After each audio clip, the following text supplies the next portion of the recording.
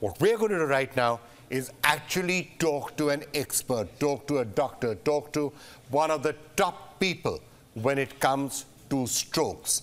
We're now being joined by Dr. Awadh Kishor Pandit, Professor at the Department of Neurology in India's leading medical institute, the All India Institute of Medical Sciences. Dr. Pandit, thank you so much for joining us. I'm just going to really dive into this entire question of strokes. I know people are concerned about silent heart attacks and silent strokes. I did get a chance to talk to Dr. Trehan about heart attacks a short while back. So tell us about strokes. How common are they? What should people watch out for? What are the warning signals? What should someone do? So stroke is common and it is increasing. And among the cardiac events which we were seeing, we find that these events, cardiac events were going lower, but the stroke incidence and prevalence has certainly increased. And it has been observed over 1980s to 1990s, the incidence has almost increased to nearly 40 to 45%. And if we see the seriousness, it is definitely impacting the socioeconomic, the lifestyle, the lifespan, the quality of life, and the livelihood, and so on. So these are significant. These have significant impact on the life.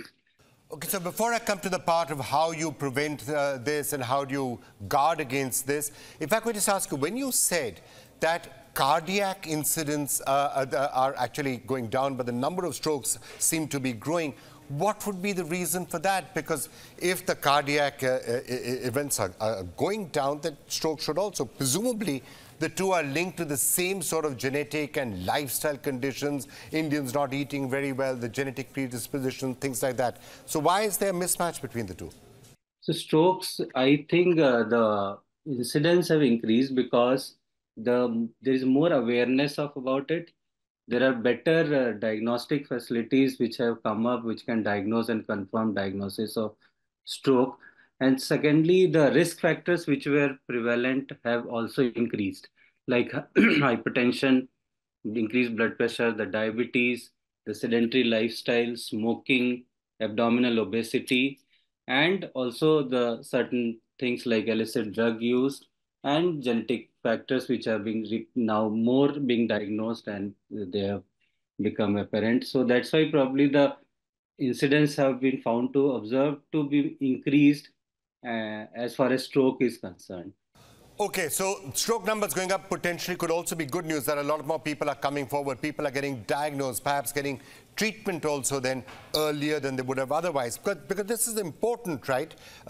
Early diagnosis, Dr. Pandit, is something that we believe can make a major difference in a stroke and in the treatment of it and the prognosis of how you're going to do if you've had a stroke. If you get medical attention within a short period of time, the outcome can be much better.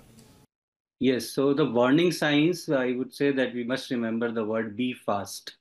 So the time is brain. So that is the bottom line. And B fast stands for B is balance. If you have loss in your balance suddenly, E is for eyes. If you find a sudden vision loss in your one eye, even if it recovers, but you find there was a vision loss. F is for facial asymmetry. If you find your face is drooping on the one side and there is drooling.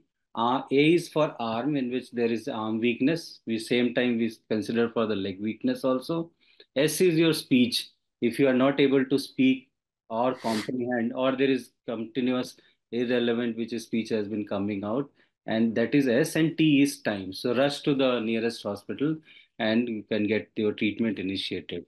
I would add to this, one of the other warning signs is your worst headache of the life. So headache is also an important feature. These are the warning signs which we should. So, Dr. Pandit, you're saying that if people are getting any one of these symptoms or a couple of these symptoms, then they need to get to the hospital really urgently. Why? What is it that happens then? If they get to the hospital fast, you can reverse it, you can take steps to make sure that there's no brain damage?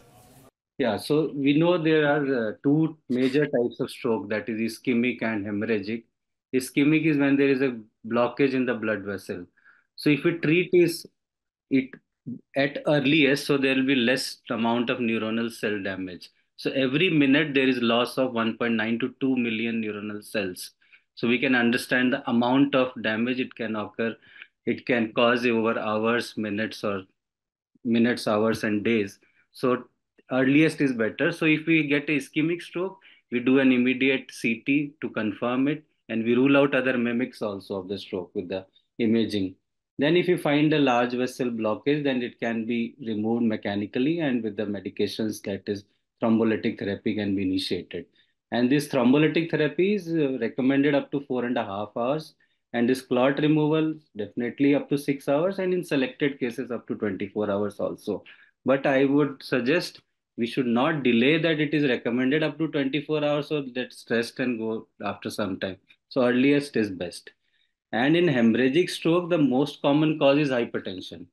So it's like we are treating in ischemic stroke, so we need to lower our blood pressures in the hemorrhagic strokes as fast as possible.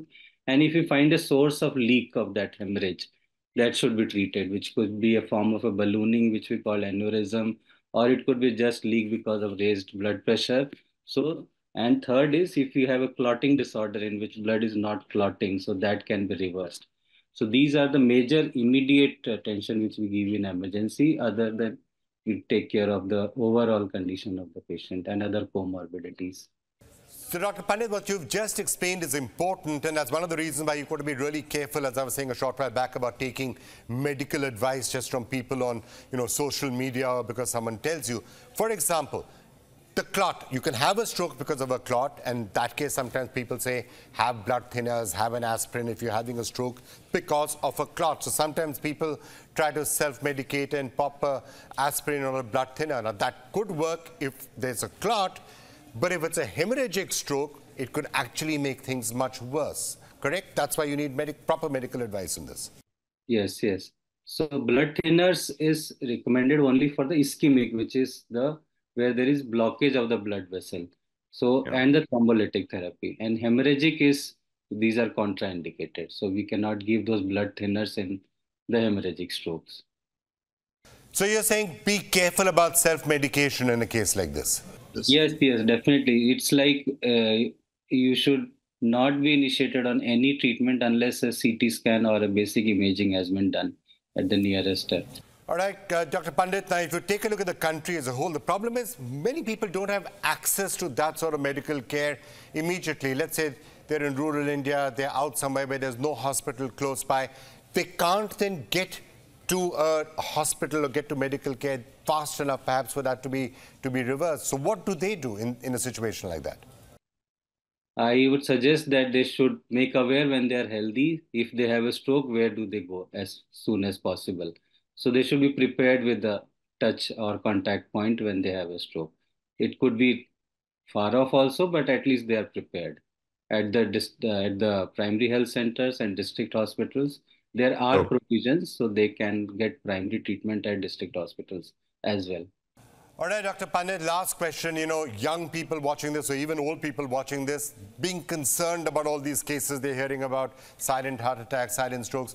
What are the right things to do to prevent a stroke? I mean, obviously, look after your blood pressure, I guess, would be one of them. Exercise, don't smoke. But what else? What should people be doing? So you correctly said, so if there are these 5 things, hypertension, blood, diabetes, sedentary lifestyle, and smoking, and heart rhythm disorders, there is irregularity in heart rate. So if these 5, 6 things are taken care, you are almost preventing 85% of stroke. But nowadays, what we are seeing is 24/7 lifestyle.